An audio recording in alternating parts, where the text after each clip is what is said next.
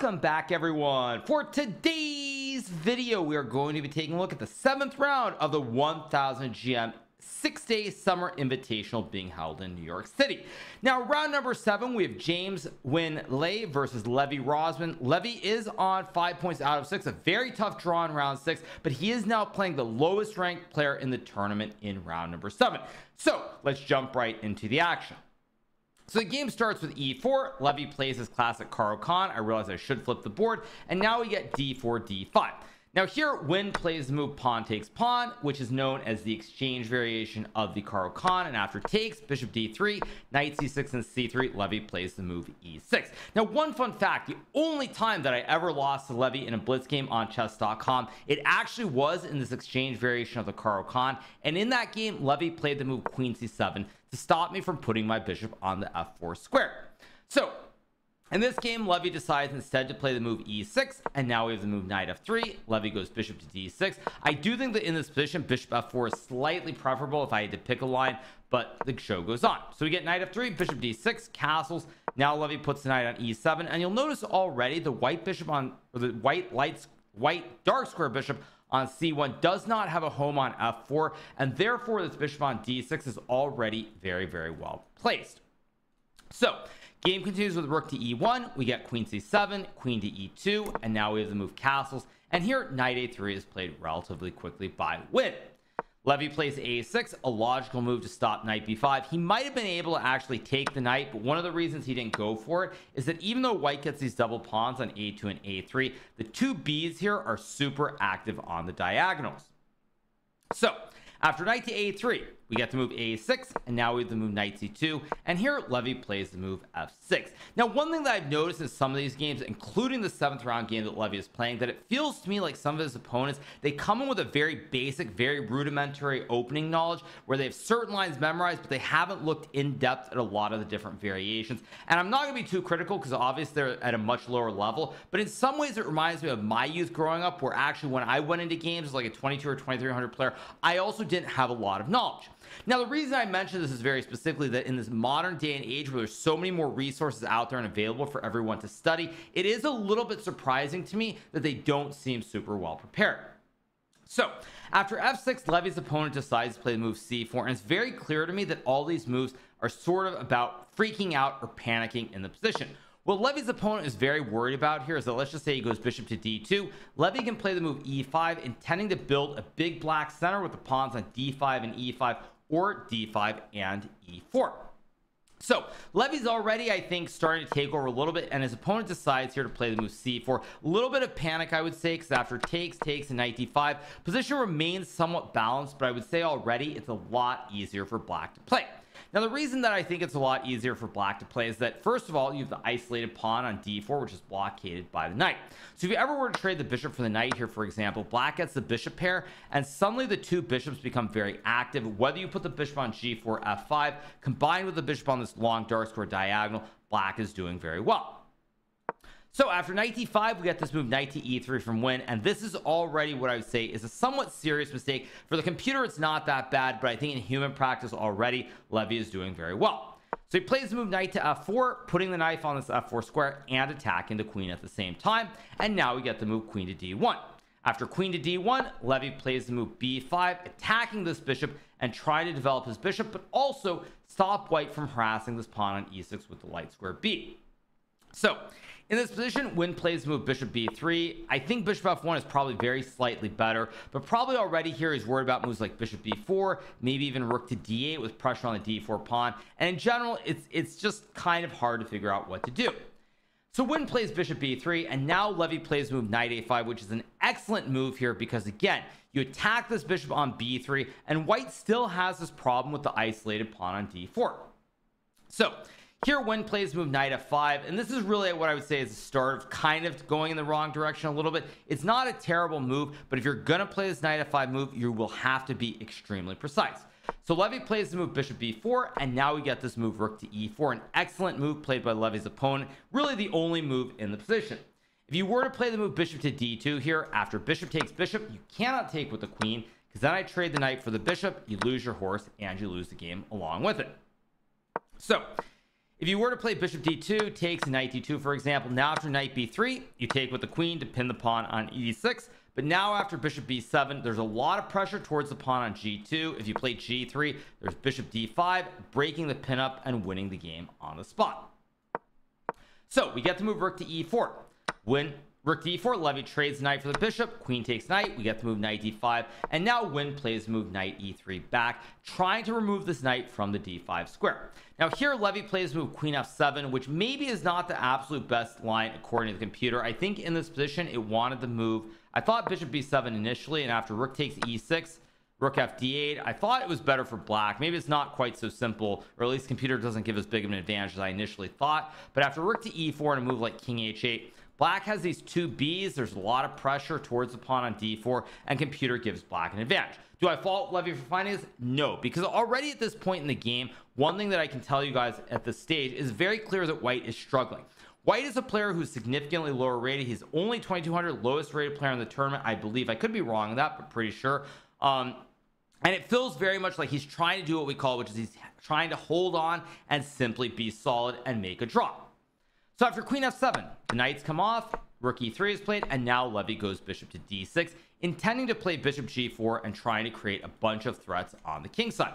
Levy's opponent goes bishop d2, and now we get this move b4. And this move is an excellent move from Levy, because without this move, Levy would not be better. In fact, I would sort of guess that without b4, white could even end up better. For example, say you go bishop g4. After bishop b4 is played here, you have to trade off a pair of bishops. Now you no longer have the two b's on the board. It's just a lone bishop versus a knight. And already here, with only two open files on the E and C files, this game is really trending in the direction of draw, also because there's very limited material on the board. So Levy goes b4, and now, shocking everyone, Win decides to take this pawn. Now, to me, this is a very clear sign of where white is a lower rated player. He's feeling very nervous about the situation. He's already burning a lot of time, and he's sort of simply hoping that he can draw the game. Now, it's been a very long time since I was at this level, but I do remember when I was much younger, like 10, 11 years old, between like 22, 2300 level, when I played people who were like 2400, 2500 IM or GM, there were many cases where I would try to just not blunder, try to save the game, try to do anything except blunder and just make a draw. But sometimes when you try to be solid, or you try to just play moves and just not do anything too much, things can go wrong much more easily. So when Win takes this pawn, the game is definitely going in the wrong direction. What white should have played was this move a3 here, and after pawn takes, if black goes bishop f5, again you have bishop b4 to trade the b's, and if black plays a5, stopping bishop b4, now you can play a move like queen b6, hitting the bishop on d6. You can probably try to stack the rooks on the c file, and black is maybe very marginally better, but it's nothing to write home about. However, after bishop takes b4 is played, now Levy is completely in the driver's seat with zero risk, and he's the only one who has chances to win the game because he plays the move rook b8. Win takes the bishop. If Win were to play a3 here, there's a5. You get a very similar variation where white has to sack the queen, which is still better for black. So we get bishop takes bishop, rook takes queen, rook takes, and now we have the move rook e8. Now, one thing you'll notice that for the computer, black is only very slightly better, because even though white has sacked the queen, white has a rook, a pawn, and a bishop in return for the queen, which is the equivalent of 9. 9 equals 9. So after rook e8, in this position, we get this move rook c1 being played here, and now Levy plays the move bishop f5. Now, one of the reasons that Levy maintains good chance to win this game here is the opposite colored bishops. In many situations where one side has like a queen for a rook and a bishop, or a rook and a knight, if you have opposite colored bishops, you cannot force an exchange of the bishops, so this bishop should always be a very strong piece for black.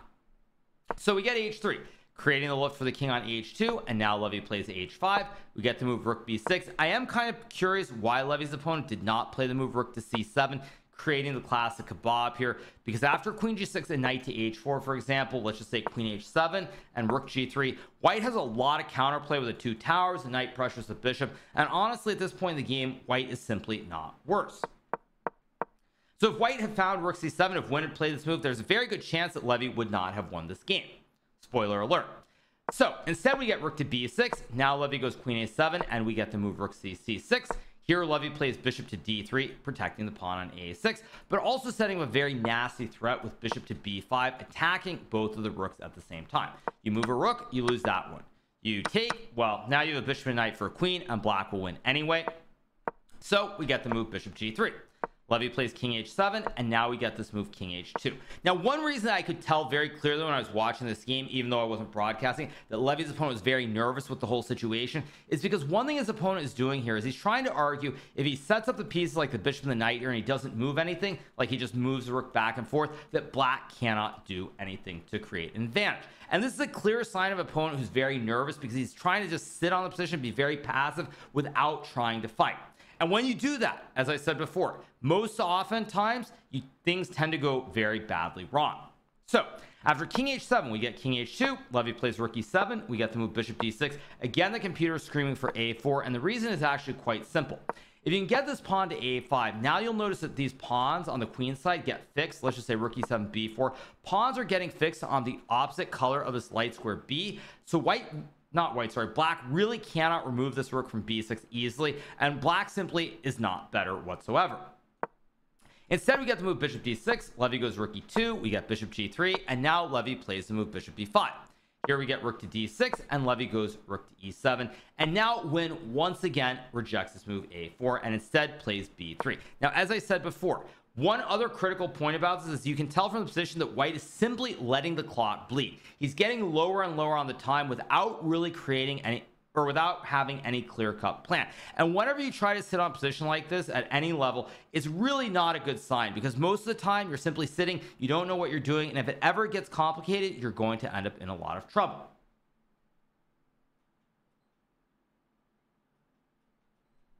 All right, so after rook to e7 is played, we now get this move b3. a4 here probably would have been enough to save the game, because if bishop takes a4 is played, you go rook takes a6, and you win the bishop on a4. If black goes bishop d3, once again, you can play a5, reinforcing this rook on b6 and pressuring the pawns on d5 and a6 at the same time.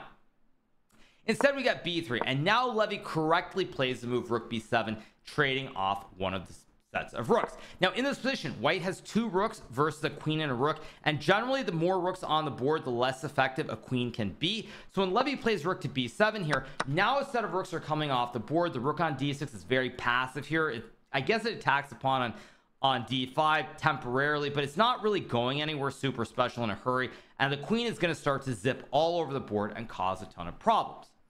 So here we get the move rook d8, another mistake, by the way. White should have played h4 to stop any kingside expansion down the road, but alas, he plays rook d8. Now, this is where I talk about like his opponent's trying desperately to hang on. He's very clearly nervous because he's never making committal decisions. He's trying to sit, move the rook back and forth, not push a pawn until he absolutely has to, not do anything on the king side. And when you try to play like this, it's simply going to be very bad.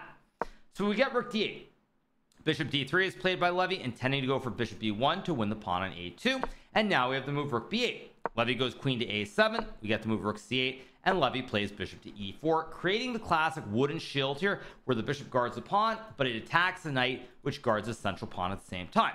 We get the move rook to c5, and now Levy plays the move queen to b7. Now here, one of the best things about this position for Levy is it's a two-result game. He is a queen for a rook, bishop, and pawn here. He cannot lose this game, but also his opponent is simply too low on time. Now, as I stressed earlier in one of the previous videos, for Levy, if he is very serious about trying to get the GM norms and or the title, it's very abundantly clear to me that in so much as he can, he should play tournaments which only have one time control, where you get 90 minutes to start and you do not get any more time at move 40, because when the players get low on time, one of Levy's biggest advantages is the ability to play blitz, to play moves quickly and simply be better than his opponents.